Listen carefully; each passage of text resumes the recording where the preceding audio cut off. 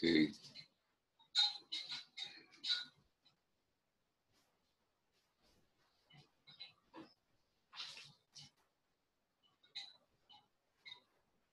Yes, so I'm your son, and I wanted to start now with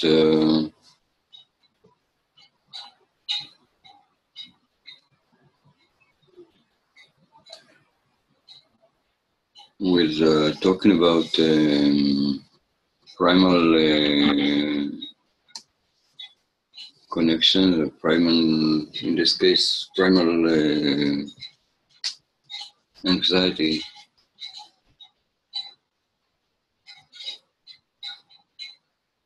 It is regarding a child that is born to a mother or a father or environment where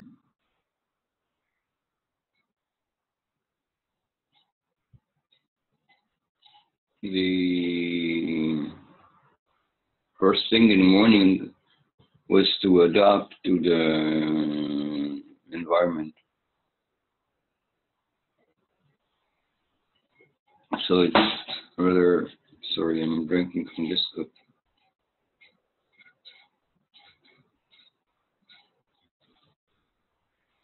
This is warmer.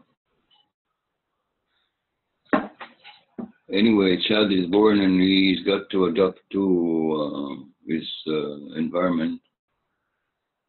And usually, if it's not a native environment with a native mother who is completely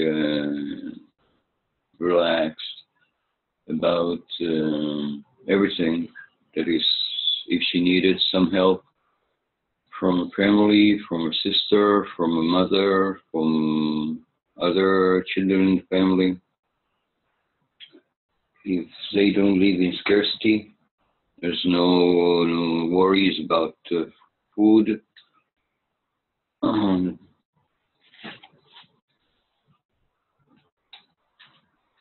There's no worried about paying taxes. If somebody is coming with a gun to your house and force you to do something or give something. Today, more in ways of authority, of institutional government.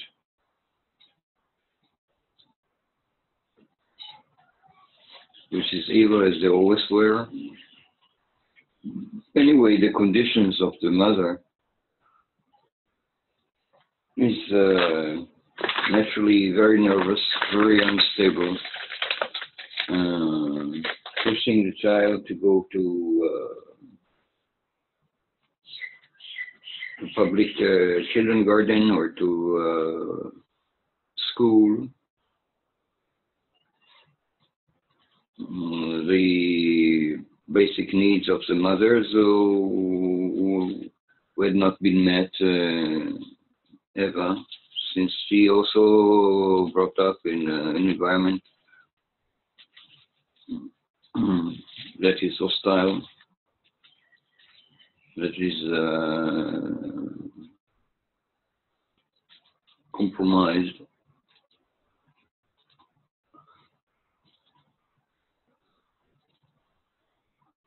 So a child like this, like myself, was born in circumstances where the pressure of scarcity, of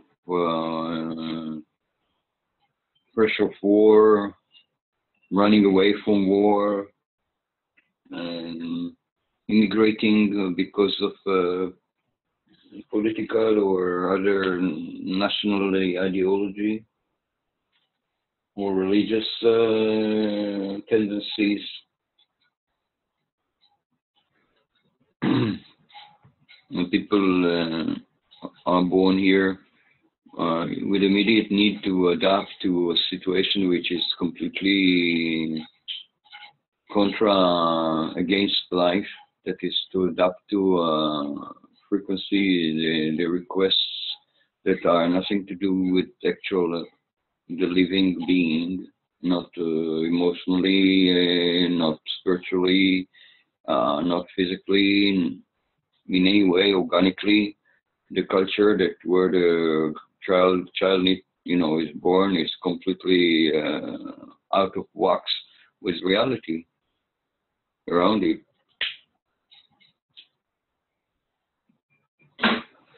And instead of a natural reality, whatever it could be, there is an artificial reality that was created by a system where the parents bow to, they have to.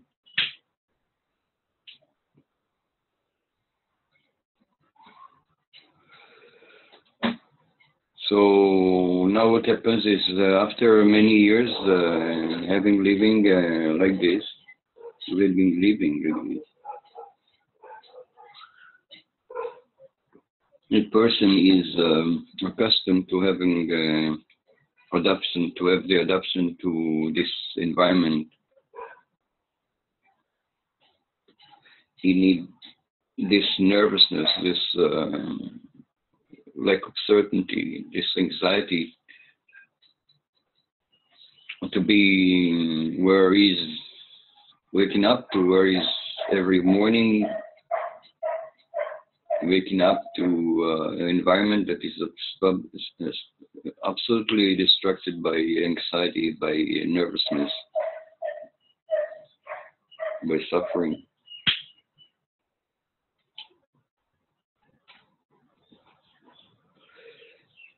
And then looking around in the world and see that it's happening everywhere.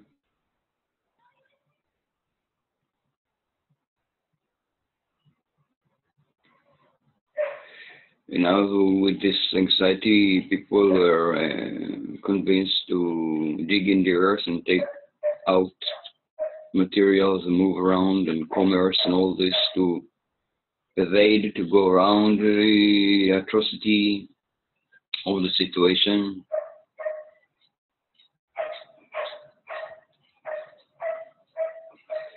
This whole system is a wreck, is absolutely madness. And yet you're born into it every morning, and what you're looking for is this exact madness because you were born with this and you're used to it, and you will not feel comfortable unless you had it with you. And why you feel comfortable? Because you had it with you.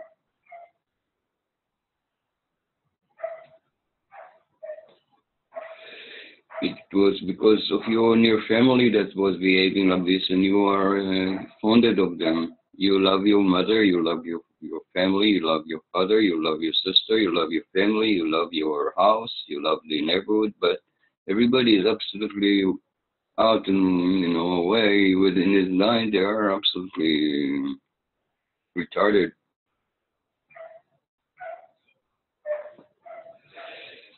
So I wake in the morning, I smoke some ganja. That's what I'm smoking, my own growth usually.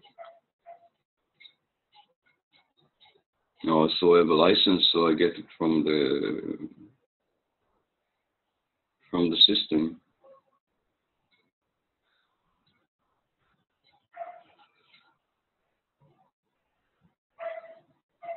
Yeah, and within this smoking this crap, I would be shifting my mind to another center of satisfaction that is not dependent on the family anymore. It's not depending on the heritage. It's not depending on the culture, but it is depending on the organic circumstances in which I am now.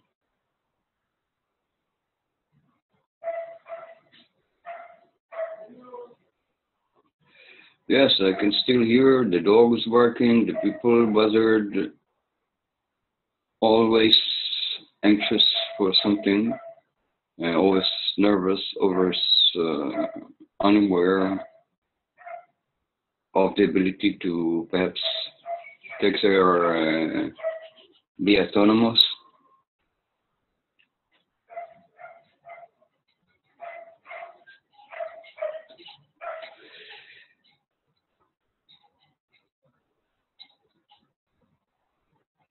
The question is still, what can I do within my autonomy?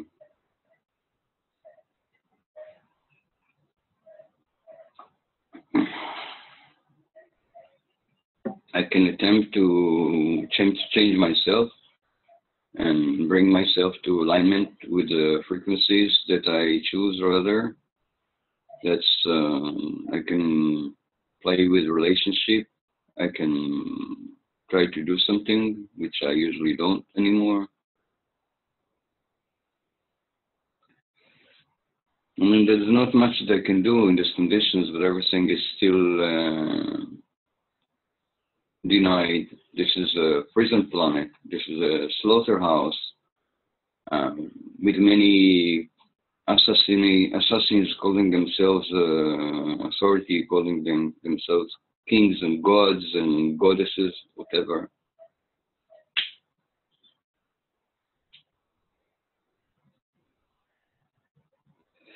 And for me, they haven't shown even a bit of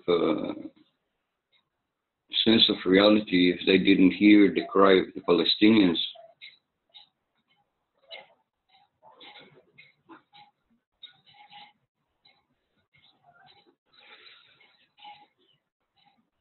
And I'm sort of afraid that if they will not hear this cry of the Palestinians, they will come to the same situation.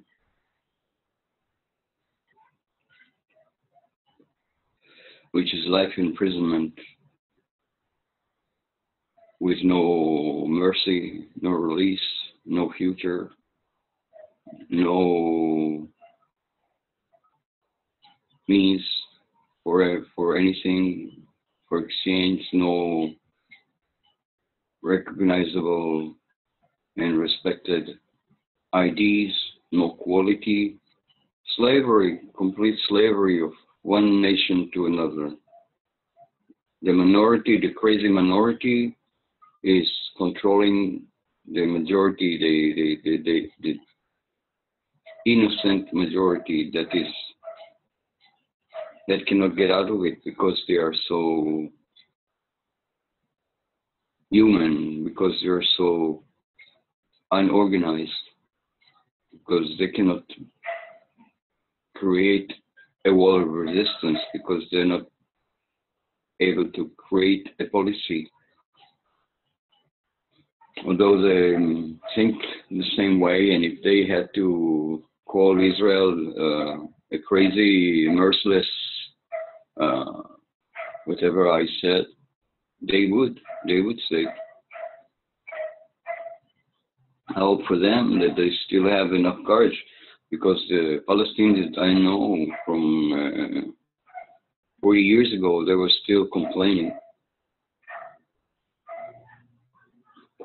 Though they told me that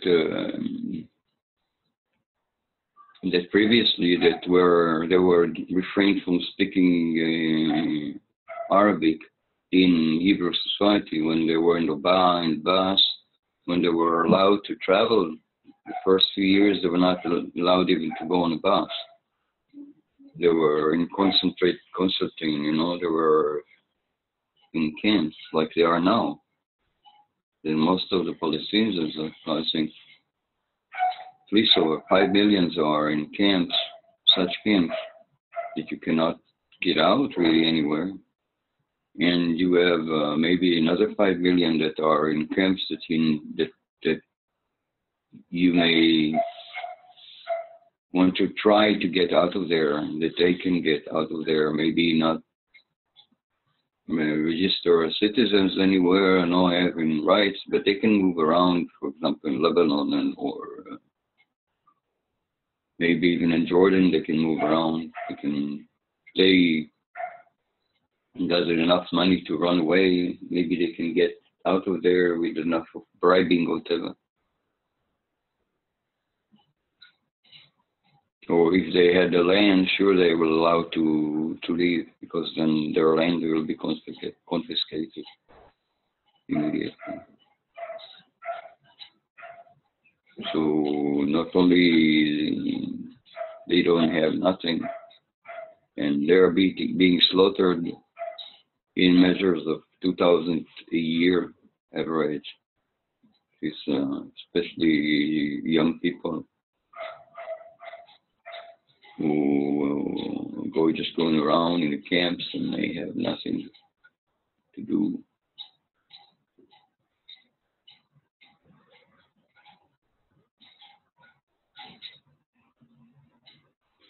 Everything is brought in. There's no commerce existing anymore.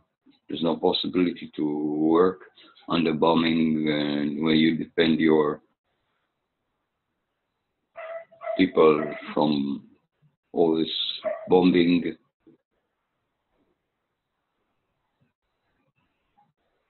Yeah, so this is the situation of Palestinians. I'm maybe a bit better off, at least I think so, living under the big chimneys of this plant, this power plant here,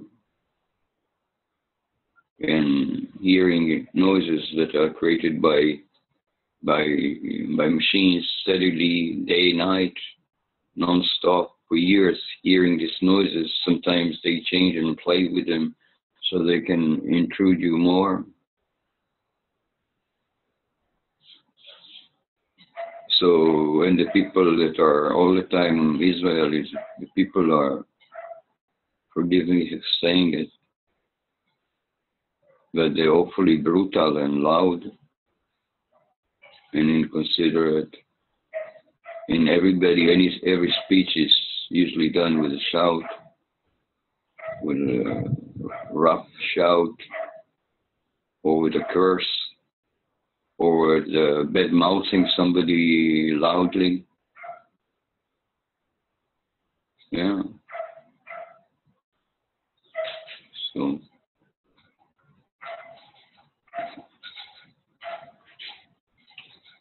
you can say totally whatever you name you call it. You can call it racism. You can call it social madness. You can call it social engineering. You can call it lack of center stability in many people that cause a permanent state of suffering.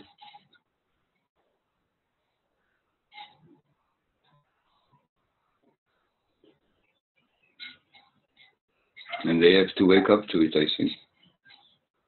Just go another. Anyway, thank you for watching me. I'm your son. Just woke up in the morning. Good morning, everybody. Good evening, wherever you are.